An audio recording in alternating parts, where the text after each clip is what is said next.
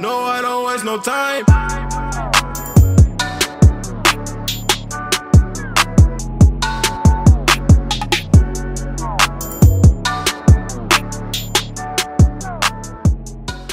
What's going on, guys, and welcome back to a new video. So for those of you that are new to the channel, my name is Joshua Daniel George, a social media marketing online coach. I have my own social media marketing agency called Brandpreneur here in the Netherlands, and I also coach you guys on how to do the same. So how to start your own agency, how to get your first client, how to automate it, scale it so that you can live life on your own terms. Now on Sundays I have my live coaching calls with those who are enrolled in the coaching program. So every Sunday around 7 o'clock Dutch time, I go live in the private group, and we basically exchange ideas, exchange knowledge. I always have like a small lesson, small takeaway that I also want to present to those that are in the coaching group. And in last Sunday's coaching call, we basically spent some time talking about the mindset and about basically all distractions, deep work, etc. So we actually shied away from the regular how to get results for clients, how to automate the client outreach, etc.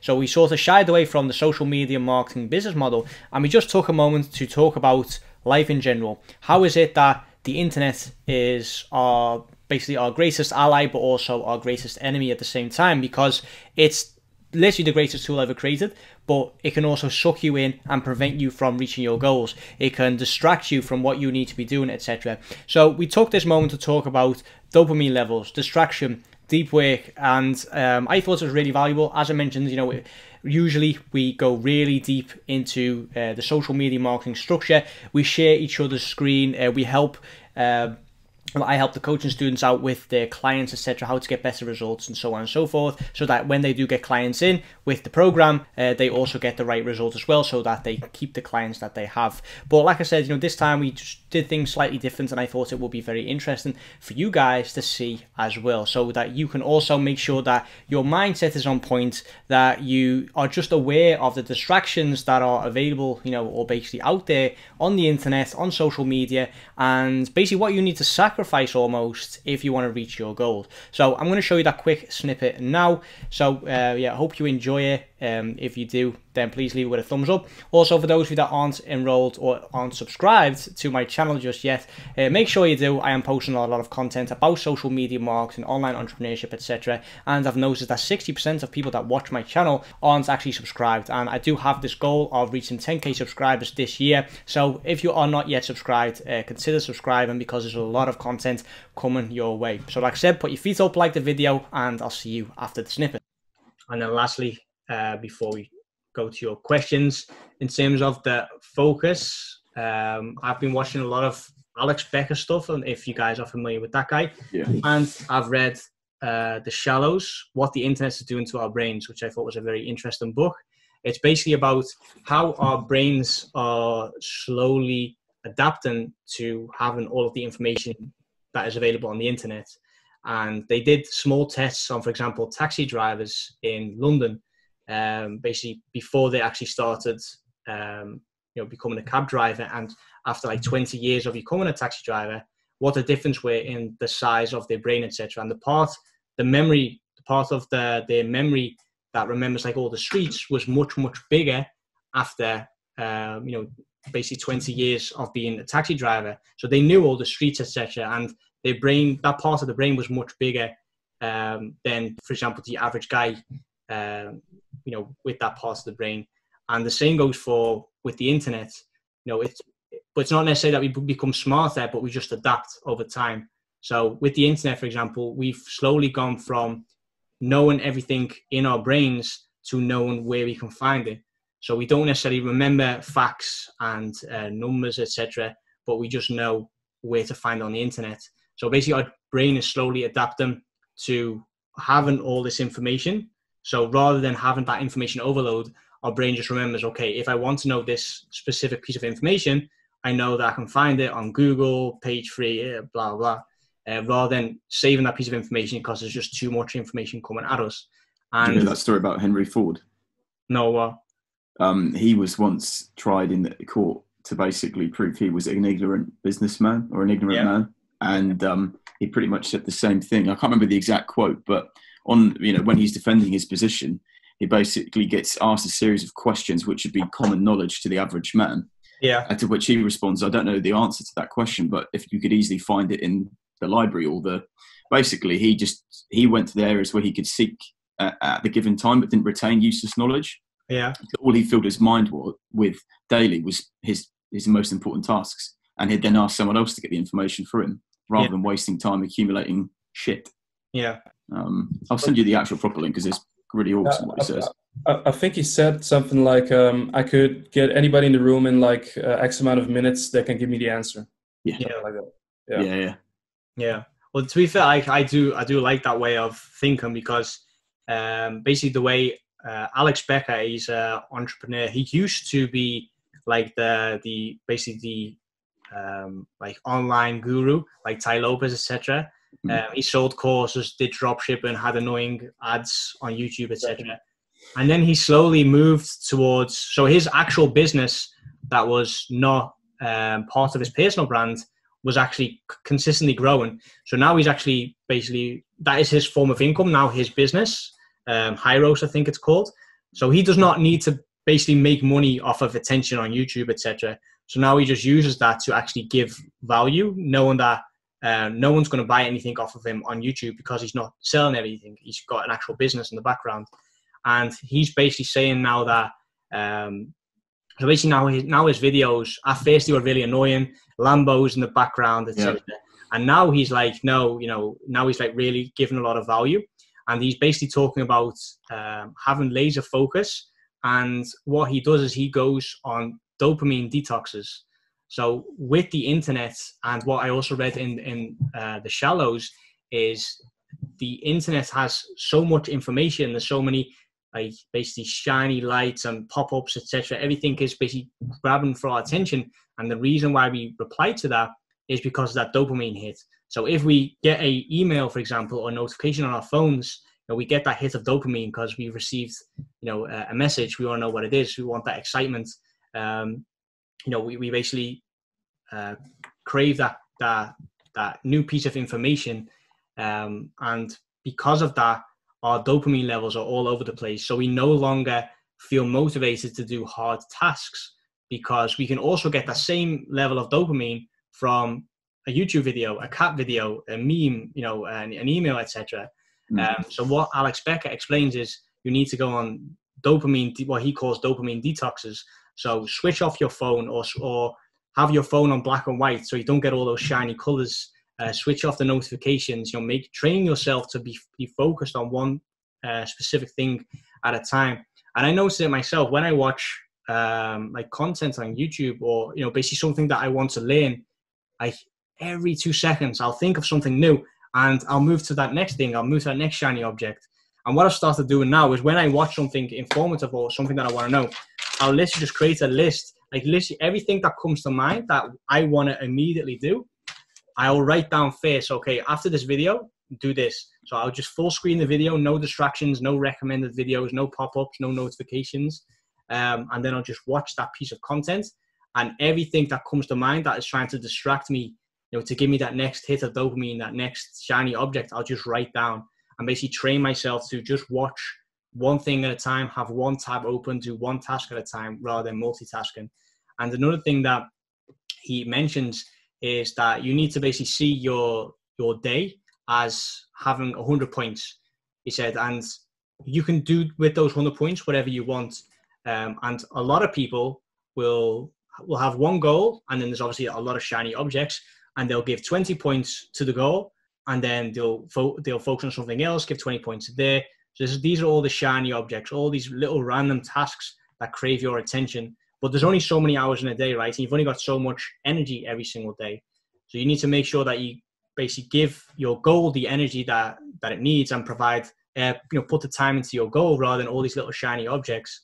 For example, if you are, I don't know, let's think something. Let's say you want to start a personal brand alongside your agency, or you want to do drop shipping alongside your agency or anything like that. It's great, but it'll just take much, much longer for you to build up that agency if you're doing all these things alongside it.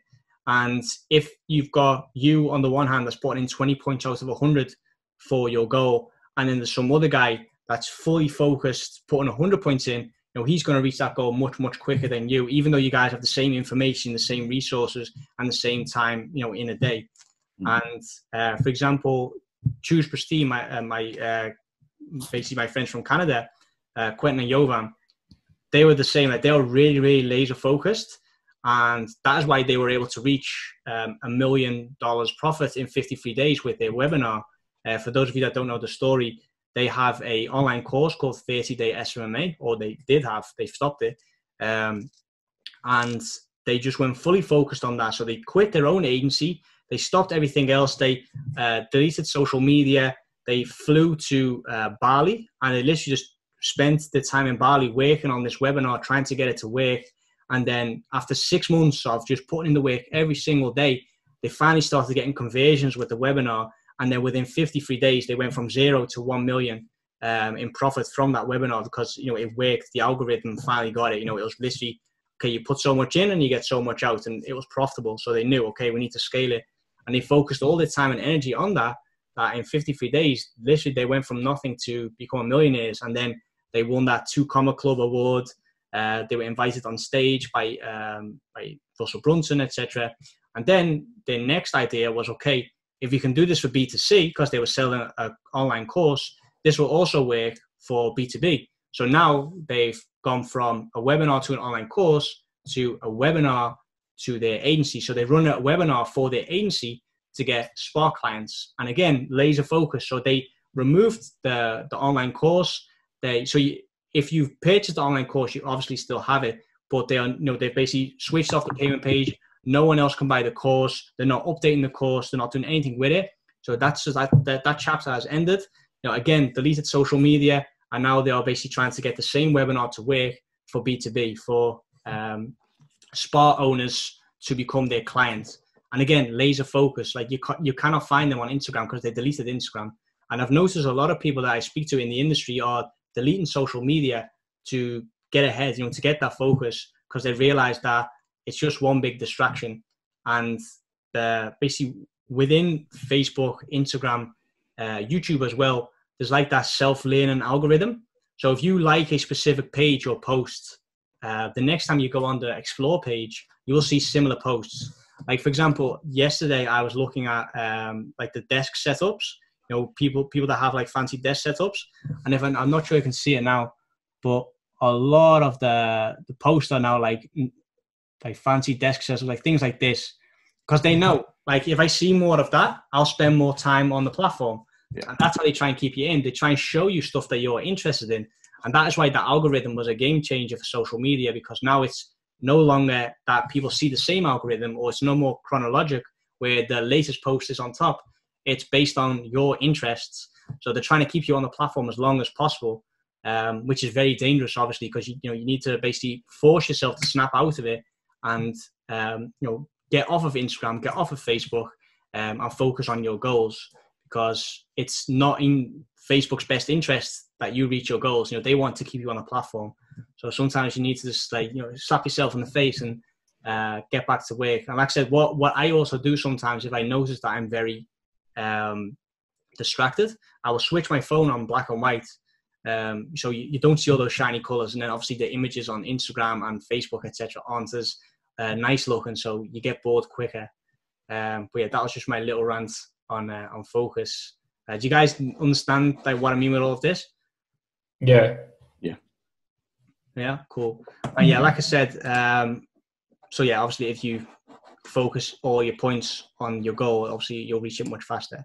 But yeah, like I said, Alex Becker has a really cool channel on basically that dopamine and how he basically stays as productive as possible. And it's this video in particular, like, it was I saw the thumbnail, I was like, what the hell is this, man? Like, I don't even know what this is. So I clicked on it, and this entire video is about how he took those dopamine detoxes to rewire his brain to basically get the dopamine from hard work again, rather than from all those shiny objects. So if you watch his stuff, he has sold all of his basically all of his materialistic stuff. So he no longer has the car, the Lambo. He's no longer got all these fancy stuff. Like, literally his house is just a desk, a bed, and then, you know, obviously a kitchen. Yeah.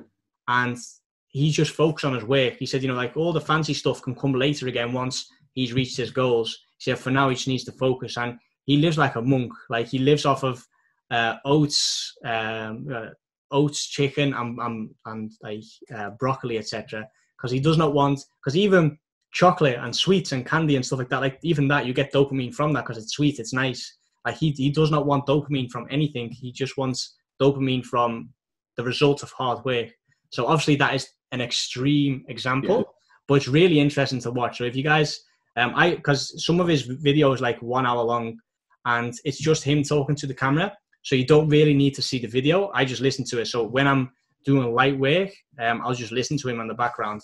And some of the stuff's really insightful, but especially this video about dopamine detoxing is very, very interesting. And it was just a coincidence that around the same time that I read this book, that I saw that video, and it was like double, you know, that like double, like reaffirming that, yeah, I need to basically focus on basically training myself to be more focused. Yeah, I love it. And it's so true. I mean, yeah, we don't realize how messed up social media has made us, because we're just constantly looking for that next fix, that next like, that next bit of content to engage with, and it doesn't drive us forward that we think it does. And you know, we have to seek motivation, but we don't. We just fuck about too much. Yeah, I've realized that over the time. Yeah, it's and like I said, like, you've only got so much energy in a day, right? Like, there's only so much you can do. Like, everything you do costs mental energy, even if it's like cleaning your room, taking out the garbage, you know, cleaning the dishes. It all costs you mental energy. And the same goes for, like, there's only so much you can store in your brain at one time. Yeah. And then obviously when you sleep, it goes from your short-term memory to your long-term memory. So if you're filling up your short-term memory with cat videos and fails and TikTok and stuff like that, you know, you literally won't have enough mental capacity to learn new things or acquire new skills, because your brain's already full.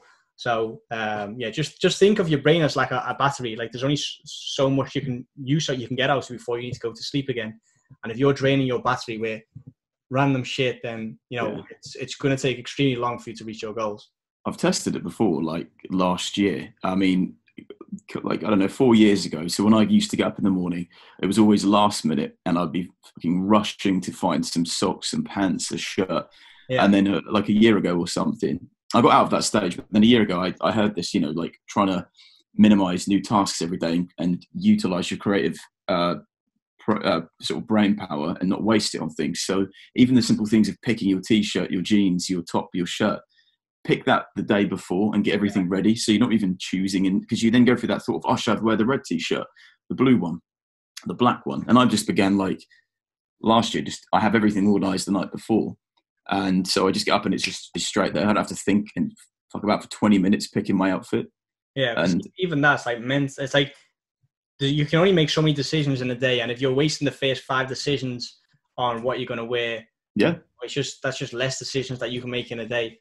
Because you look at like the most successful people, like Zuckerberg and Jobs and that. Clothes, yeah, they don't mess about with all that stuff. Steve Jobs had that cartoon wardrobe where it's all the same clothes every single day. Yeah, like, there's a method behind that madness. Like, you know, obviously it is strange to see a guy wearing the same clothes, but he knew that it's just one less thing to worry about. If he just wore the same outfit every day, he could spend that mental time on other parts of the business. Yeah. Yeah, in that topic, the Carl Newport Deep Work is also a very good book. Yeah, I still need to read that. It's on my list. Yeah, it's very good. Yeah. Has anyone else read that book? What was it? Deep Work? Deep Work. Yeah, Deep Work. Yeah. No, I love that. Yeah, apparently, like, a lot of people have said that book is a game changer. Yeah, it's very good. Yeah. Have you've read it yet? Yeah. Yeah, I need to get that book. There's a lot. I'm now reading High Performance Habits by Brendan Burchard. Ah, yeah, okay. Yeah, it's actually free plus. Well, you pay for shipping, so you pay for the book, really. But yeah, it's I think it was like $7. It's quite a good book about like how you can get like more done in the same amount of time, but also feel like you've got more energy. You know, you're more grateful, etc. So yeah, I think that's quite a good book to read, and I'm listening to it as an audiobook as well. So when I try and go for a walk in the morning to get outside, because otherwise it's literally just 24/7 indoors. Yeah. So in the morning I go for a walk, I'll listen to it on an audiobook, and then I'll reread what I listened to in the book, just to basically mark things that I found interesting. Yeah, the interesting thing in that deep work book is when you focus on one thing and you get distracted, it gets you 17 minutes to put your focus on back in the main thing. Yeah, that's sick. Can you imagine like how long in the book, The Personal MBA by Josh Kaufman, he also mentions that basically it's called the cognitive switching penalty. So if you're switching, he says don't do multitasking, because the time it takes for you to it's like playing a video game, right? You save it and then you upload the new game, and you play that, you save that, upload the new game. Like the time it takes to go from one game to another, it's like the cognitive switching penalty. And he says it's the same with multitasking. If you're going from one tab to another, you're not in deep work, and it'll just be so mentally exhausting to constantly go from task to task. Yeah. So yeah, that's 17 minutes. It's long, man. Yeah. So basically, if you just check your phone and it takes 17 minutes to get back. So yeah. Have you guys heard of 75 Hard by Andy Frisella? No, what's that? No. Check it out. Really, like on the dopamine note. Yeah. Like a program for 75 days of daily tasks to instill daily discipline. Like if you fail one day doing one of the simple tasks, you have to start with day one. Really helped me like putting in discipline into my daily routine. Yeah, who's it by? Andy Frisella? Andy Frisella. I've heard of that name before. He's got like that thick, pointy beard. Yeah, like, exactly. What was the book name? It's not a book, it's a program. It's 75 Hard, that's what it's called. How much is the program? Hard. It's free. It's like he has free templates on his Instagram, so anybody can access it, and you just have to follow the daily tasks.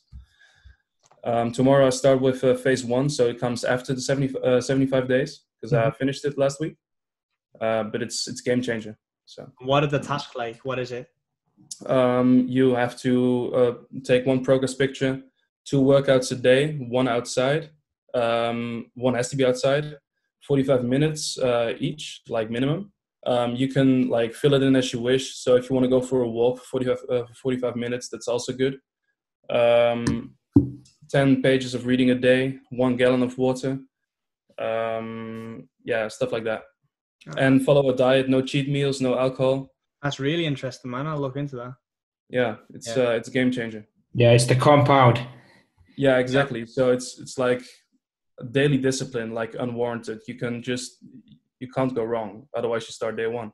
Yeah, and like you said, like because if I fail now, you need to go all the way back. So the more you get into it, the more you'll stick to it. Exactly. Yeah, that's interesting stuff, man. I'll look into that.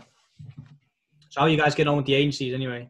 So guys, that was the little snippet. As I mentioned, we basically just briefly discussed the dopamine, deep work, productivity, etc. So I hope you did enjoy that and you got something out of it. For those of you that are on the verge of starting your own agency, but you're just unsure, you're not sure what niche to choose, how to get results, how to automate your agency, and you need that guidance, to basically propel your agency forward, that is what I do in my coaching program. So what I do is I literally take you on as a client and I work on your agency alongside you. So I literally help you build up that agency. It's literally like you taking me on as a co-founder for your agency and me helping you scale that business and make sure everything is structured and streamlined, ready for success. So if that sounds like something that you might be interested in, you can schedule a call. It'll be linked in the description box down below with me to see if we are a right fit for each other. If you are, then obviously, I will offer you a spot in our coaching program and we can start working on your agency. For those of you that have watched to the end of this video, thank you so much for watching. Like I said, click on that like button and consider subscribing. Thanks for watching and I'll see you all in the next video.